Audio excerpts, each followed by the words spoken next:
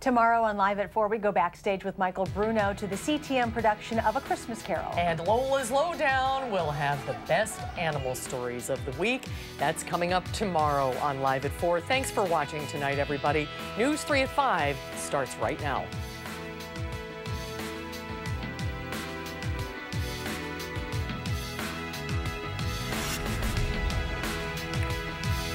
And right now at 5, new information on the fatal Sun Prairie explosion.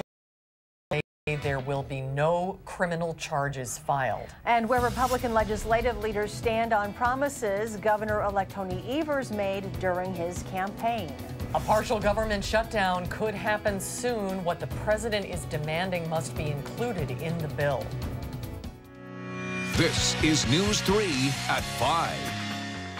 Thanks for staying with us, everybody. There will be no criminal charges in Sun Prairie's deadly explosion. City officials made the announcement after a 23-week-long investigation. Keely Arthur joins us live from Sun Prairie to explain their decision. Keely?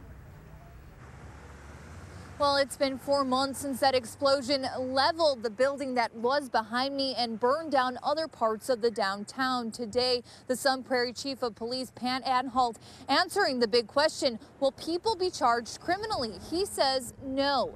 Take a look at this dash cam video released earlier today showing the moment of that July 10th explosion that killed Captain Corey Barr. Authorities say the gas leak and subsequent explosion was the result of severe miscommunication rather than criminal behavior between companies USIC, Bear Communications, Jet Underground, and VC Tech. USIC failed to mark a critical spot where fiber optic cables were being installed. A contractor with VC Tech then hit a gas line, leading to the explosion less than an hour later. While no criminal charges are filed, some businesses impacted are contemplating civil litigation.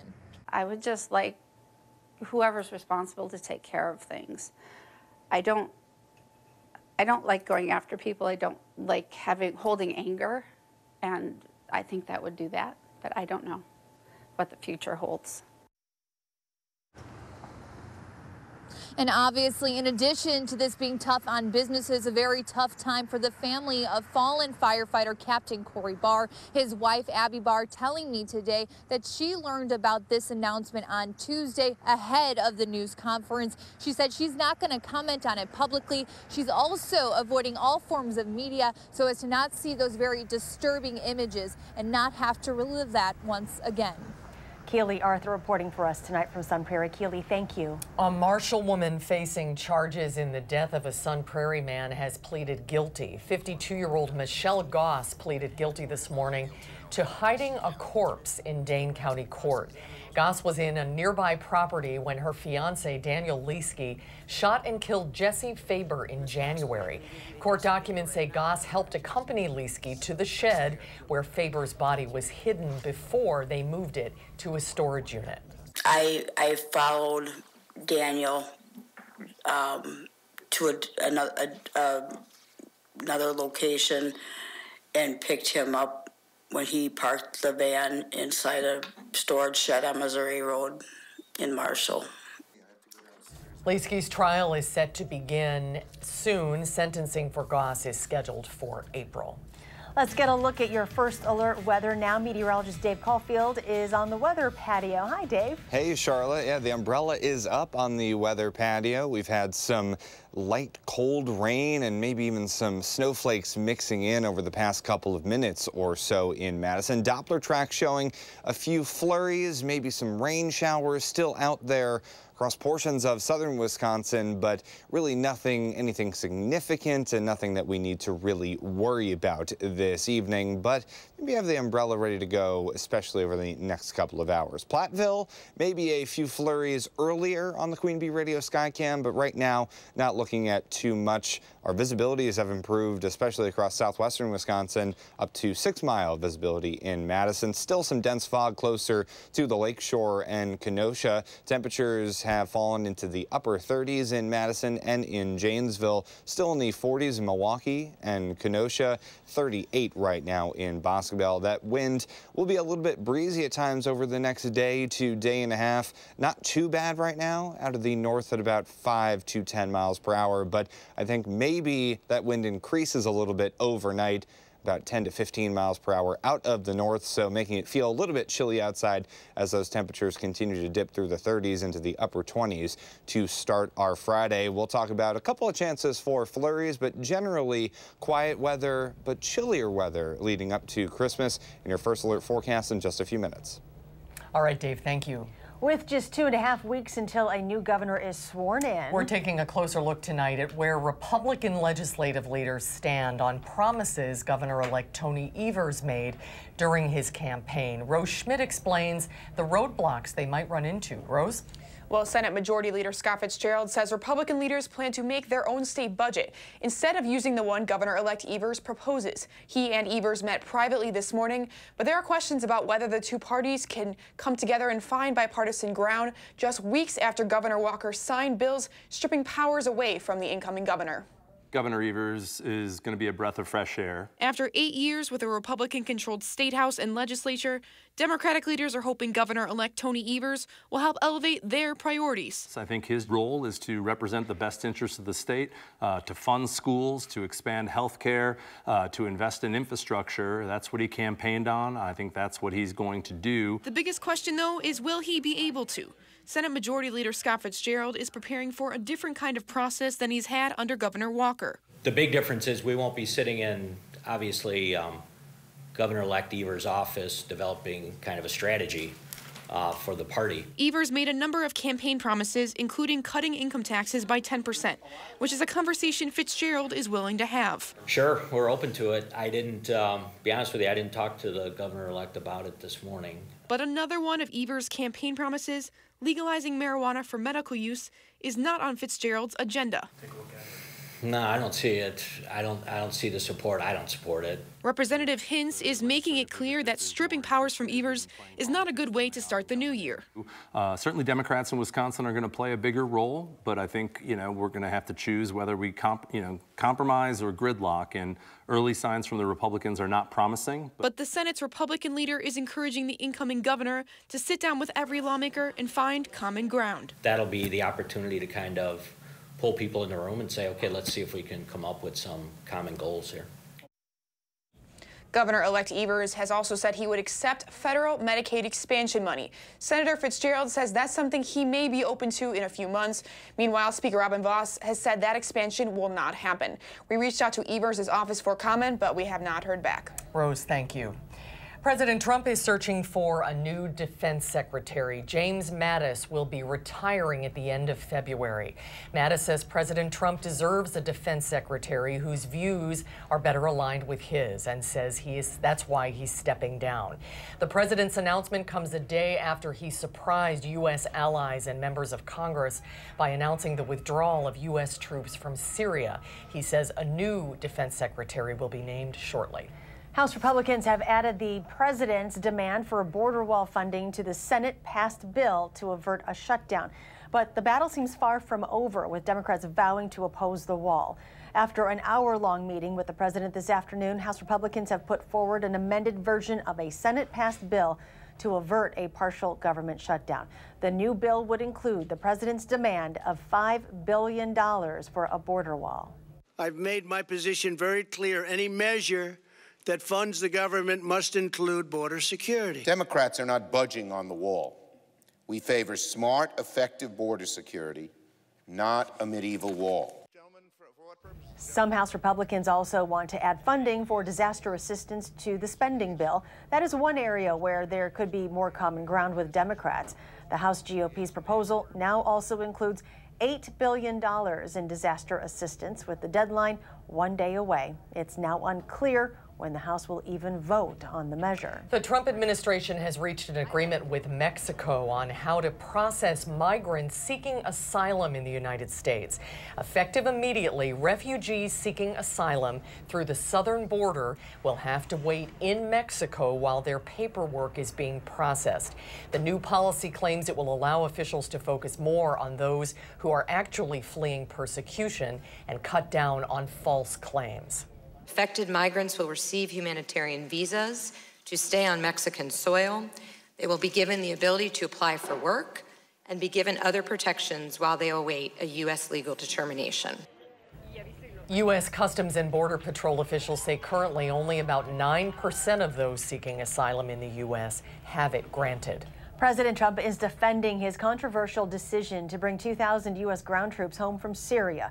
On Twitter this morning, the president wrote, "Does the USA want to be the policeman of the Middle East getting nothing?" And last night, the White House tweeted a video. The president made the move against the advice of his top national security advisors and ordered the pullout be completed in 30 days. The Madison Community Foundation announced today $813,000 in community impact grants to 22 nonprofits. The grants support race equity, academic achievement, STEM learning, entrepreneurship, reading and literacy, nonprofit groups, arts environment, and much more. Out of the 22 grants that were awarded today, the largest includes $100,000 to the Goodman Community Center's Building and Expansion Project. We're proud to help large nonprofits scale their impact in our community and smaller nonprofits introduce innovative programs into the field. When it's all said and done, it's about our vision, which is really to create a vibrant and generous community where everyone thrives. The Madison Community Foundation has given over $2 million to local organizations during 2018. Today is the last day to send all first class and priority mail for it to make it to the destination in time for Christmas. Well, there goes my parents' Christmas gift. Right now, the U.S. Postal Service is working 24/7 to make sure your items get to where they are going. The Postal Service expects by the end of the holiday season to have processed more than 16.2 million pounds of mail. This is the busiest week of the year when it comes to mailing, shipping, and delivery. Today is expected to be extra busy because it's an important deadline, so officials encourage you not to put it off until closing time. After work, people will be coming and dropping off their stuff, trying to, get those last-minute packages in the mail.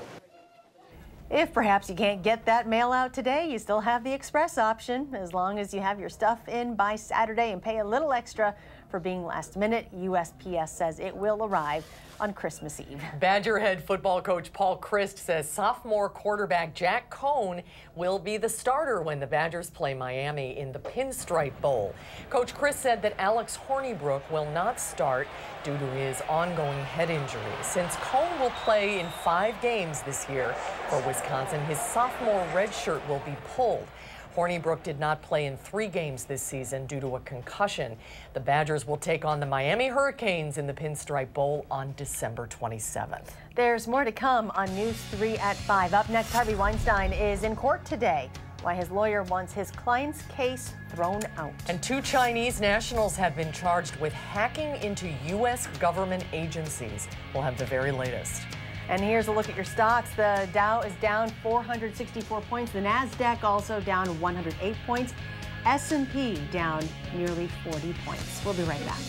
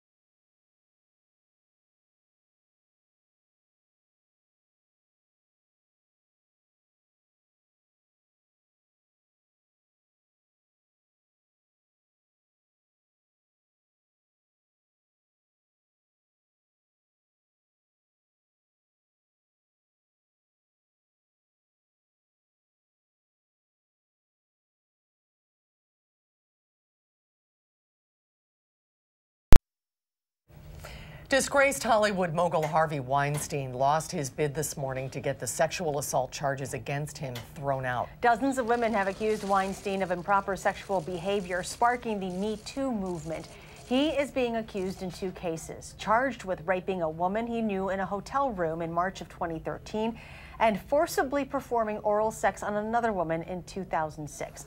Weinstein's lawyers had tried to get the case tossed, arguing that a police detective had acted improperly in the investigation, but the judge didn't buy it. His lawyer took aim at the Me Too movement after the hearing.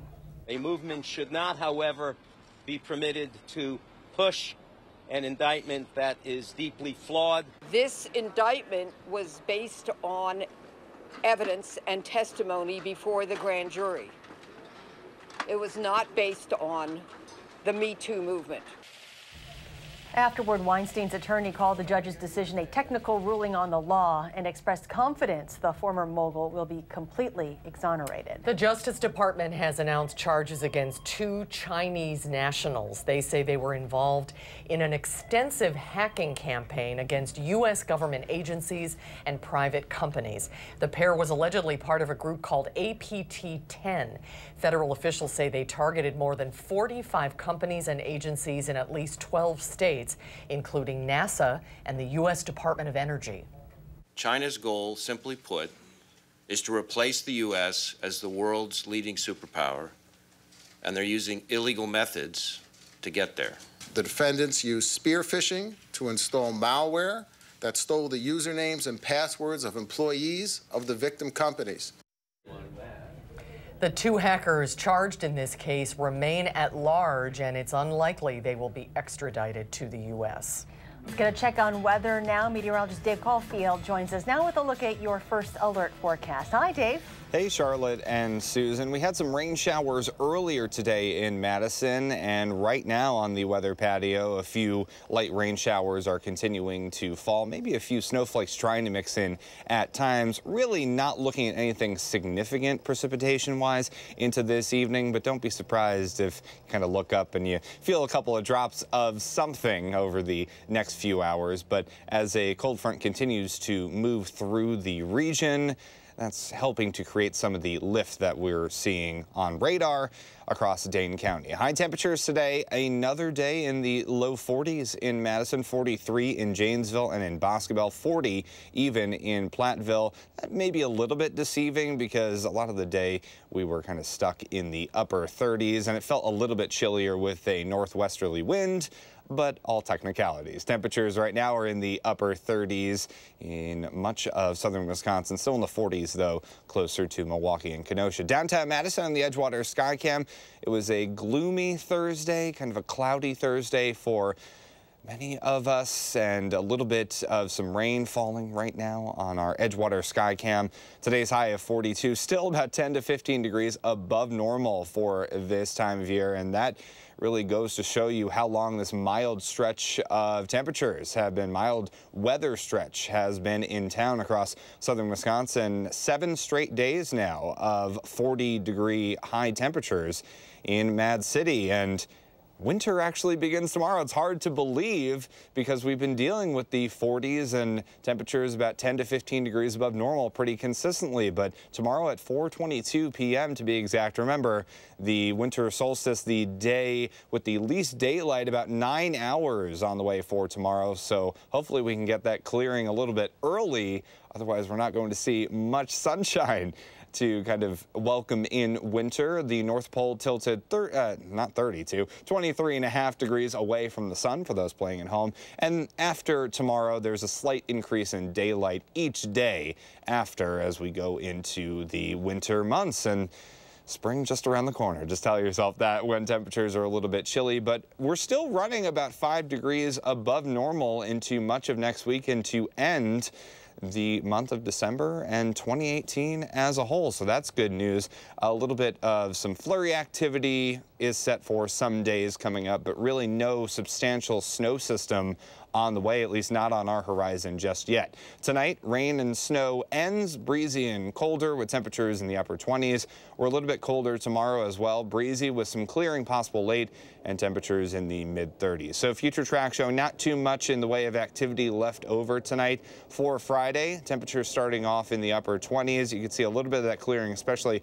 for southwestern Wisconsin, possible later on Friday. But that clearing is short-lived because the clouds come back for Saturday and maybe a few flurries as well. Nothing that will accumulate, but don't be surprised if we see a few snowflakes early on Saturday. Then we're seasonably chilly and fairly quiet leading up to Christmas. A few more flurries may greet us on Christmas morning, which would be kind of nice. Temperatures will be in the upper 30s for Wednesday and Thursday, and some rain showers are possible, possibly mixed with snow at times, especially north of Madison. So we'll keep an eye out for that, but still pretty quiet leading up to the holidays.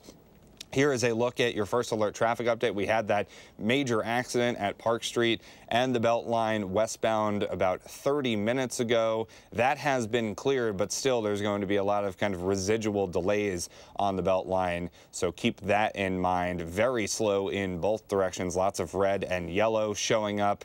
So no major accidents or incidents to report right now, but still some hefty delays showing up. Verona Road to John Nolan, that's up to 14 minutes eastbound, average speed of around 20 miles per hour. And some other routes in and around Madison, northbound downtown to Sun Prairie, running a little bit slow on 151. That's 21 minutes with an average speed of around 25 miles per hour. And that is your first alert traffic update. So temperatures are going to be a little bit chillier, but still it could be worse this time of year. I know a lot of folks want that white Christmas, but it just doesn't seem to be in the cards. All right, Dave. Thank you so much. Thanks, Dave. Still to come at 5, the Federal Reserve announces the 4th interest rate hike of the year. What it means for you after a short break.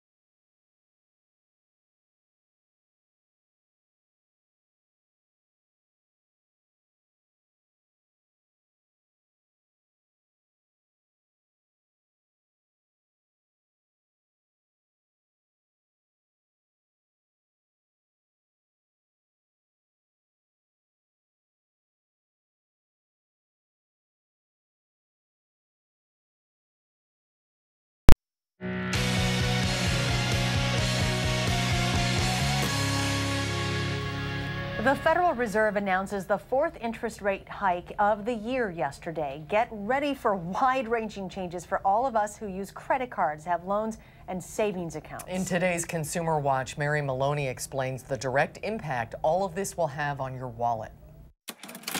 If you save, invest, use credit, or want to buy a home or a car, listen up. The Federal Reserve announced its fourth interest rate hike of 2018. And during that period, we've had low unemployment and strong growth. This time, it's by 1/4 percentage point to a range of 2.25% to 2.5%. And financial experts say the raise will impact nearly everyone. Where people are going to feel impact is if the market is going to respond to this. And that immediately impacts your 401k, right? For borrowers, it's going to cost more for credit cards, loans, and mortgages. The pace of the impact will vary, but experts say credit card users will feel the effect first because those rates are directly in line with the Fed's increases. So literally by their next bill, they could see an increase in that interest rate. Depending on how much you owe, that could mean a lot of extra money even on your minimum payment. For savers, experts say this latest hike will translate into more earnings on deposits in a savings account. Interest rates going up is actually a great thing for someone close to retirement because it means their safe money might actually get a decent return. Despite the increase, federal interest rates are still at historically low levels. So if you're looking at a long-term loan, now is still a great time to look at that. And I can tell you, in 5 or 6 years, it's going to be very different. For Consumer Watch, I'm Mary Maloney. Since 2008, interest rates have been close to zero as part of the Fed's strategy to get out of the recession. But as the economy improved, the Fed has been increasing rates little by little. Another check of your forecast when we return.